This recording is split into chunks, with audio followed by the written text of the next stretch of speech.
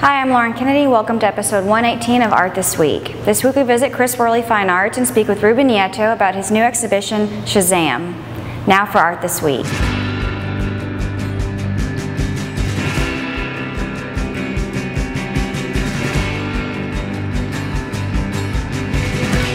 Hi, I'm Lauren Kennedy with Art This Week here at Cris Worley Fine Arts, speaking with Ruben Nieto about his new show, SHAZAM, New Paintings by Ruben Nieto. So hi, Ruben. Thanks for speaking with us today. Thank you for having me. Of course.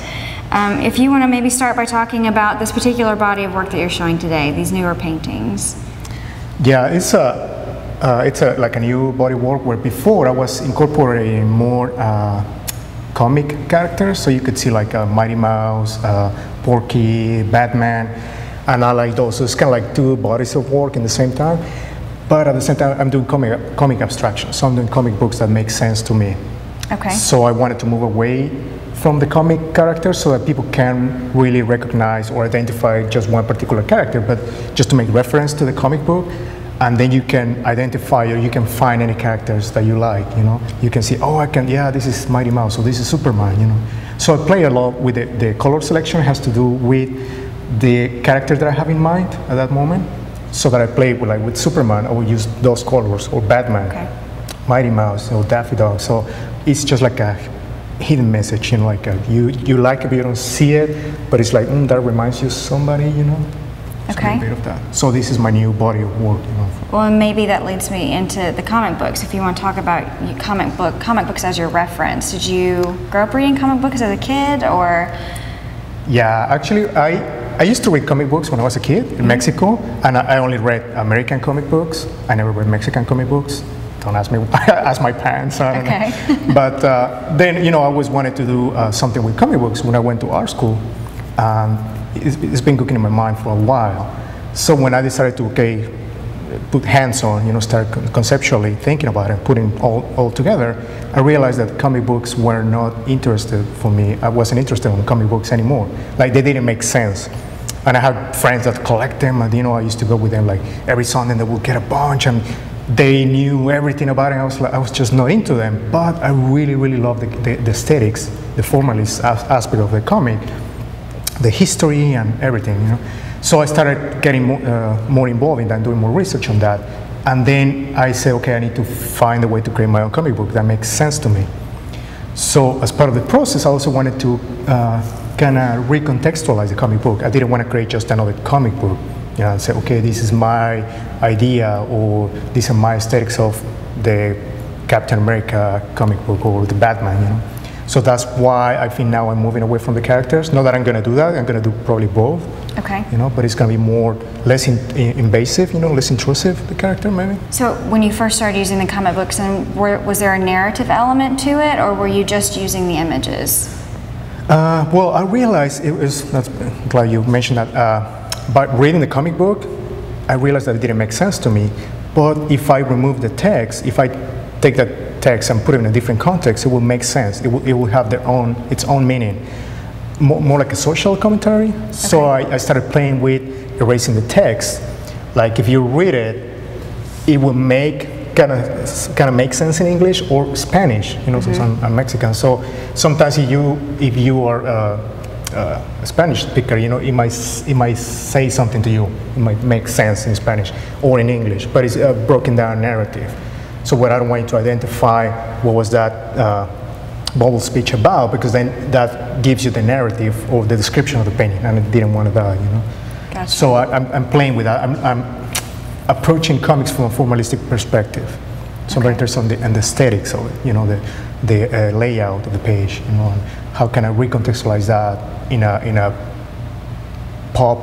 with a pop look, you know. And that's really interesting just to think about the history of comic books and kind of how they had this very specific history and a very specific audience when they were first circulating, and now how it's very pervasive as far as movies and now you're finding it in fine art and in other instances as well. So I think that's interesting how much you see it in popular culture. Yeah.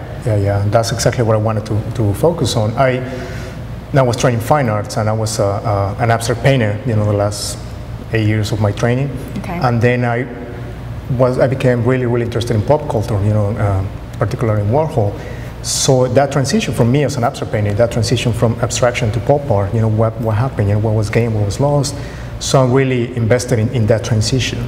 So that's why I call them comic abstractions, because for me it's that transition from abstraction to a comic book, where you don't make reference to, I mean, I make reference to the comic book, but it's not like a direct reference. Somewhere in between. But you see an abstraction, so it's kind of like in between, you know, something in between. Well, maybe you can talk a little bit as well about the actual creation of the piece, because I think that I've spoken to you before about having studio assistants and having help piecing the paintings together, correct? Yeah. Actually, it happened kind of by accident, because I got an offer for a show. I said, hey, would you like to have a solo show? I said, sure. When? This time, September. I said, sure. And it was like February, March. And then after I said yes, I was like, holy cow, you know, what did I say? It's like, I'm not gonna make it, you know, because I knew how long it would take me. Right. So I started doing the first 3 or 4 paintings, and I was like, I'm not gonna make it. I was freaking out, you know. So I said, okay, I need assistance, you know. It's like, I don't know, you know, I need to do something. So I started looking for people here locally. Couldn't find anybody. I looked at all the places. I looked in Florida, I looked in New York, but they were really expensive. So a friend of mine happened to be in China at that time. I said, well, what if do you want me to find out over here? I looked in Mexico also, but I just couldn't find anybody. I talked to my former classmates anyway. So I said, sure, why not? You know, I was desperate at that time. So that's how the idea started cooking of, ooh, I can outsource this, you know? And I found these guys that are trained also in fine arts. And I discovered there's also workshops that you can send in a photograph and they will make an oil painting the size you want for a fee. But I found these guys that they work with professional artists too, you know? Like, I mean, I guess they work in a workshop too, I don't know, but I just work directly with them. Okay. So I create the image on the computer, and for me, the computer is a really, really important component. It's just a tool for me to... Is that how you break the image up? Deconstruct the comic book and recontextualize it. But I don't use filters, you know, like all the default filters. So I just use basically like cut, copy, and paste. So it takes a while. It takes me probably 40 hours to come up with an image. Wow. So once the image is fixed, I send the digital file to these guys, to my assistants, and then I tell them how I want the background, what do I want to do, I want them to do with that. And then they work on the image so much that when I tell, okay, that's fine, send it to me, and then I finish it here. Okay. But I want to get to the point where I send it to them, and they do everything. So I become more like an art director, you know. So the idea is mine, the concept. The image is fixed on the computer, and it's just a translation, you know. And to me, it's important to go back to like from analog to digital to analog, and go back to, okay, this is an oil on canvas, you know, back to the traditional painting. So do you miss sometimes just looking at something and seeing this is all my hand, or are you still just really interested in the idea that you're working on, like you just said?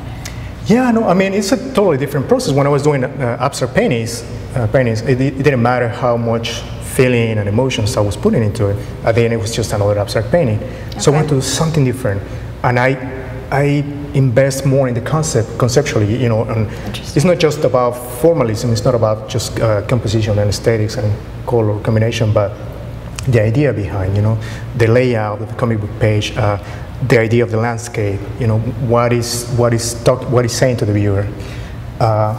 You know, with abstract expressionist art, I mean, the art critic play a really huge role with them, because they will just paint, and then the art critic will come and make an interpretation to the viewer. With pop art, they didn't have a job, you know. Suddenly it's like, hey, I don't need you, you know, you don't have to make an interpretation of my painting. It is what it is, right in front of you. So I found that really, really interesting. So it's like a combination of both, where it's right at you. You can see that it's comic imagery, but at the same time it's this abstraction where it really pulls you into the painting and makes you think and wonder and create connections. And I found really cool that people can see it. People can find those connections, you know, to abstraction and to the comic book. It's like, well, this is graphic imagery, but it's not just a comic book, you know, something else. And then they start thinking and wonder. And that's what I really enjoy about doing this work. We want to thank Ruben for speaking with us. The exhibition has just been extended through August 20, 2011. More information on the artist, exhibition, and gallery can be found at CrisWorley.com. That's it for Art This Week. Thanks for watching. So can I just ask who your favorite comic book hero is? It's hard to say. I mean, Give me a top 3.